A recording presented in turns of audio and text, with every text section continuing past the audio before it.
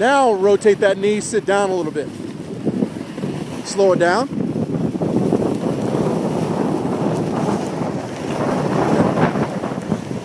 Get on that front toe down, go across the hill. Get on that front foot. Now rotate that front knee, bring it around. Slow it down. Right back on the front toe. Spin it around, get right back on that front foot. Go across the hill. Now go heel side. Rotate that knee, bring it around. Get on that front toe, yep.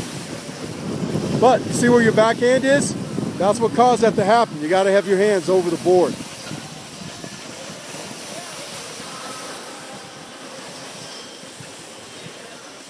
Rotate that knee, bring it around, and stop.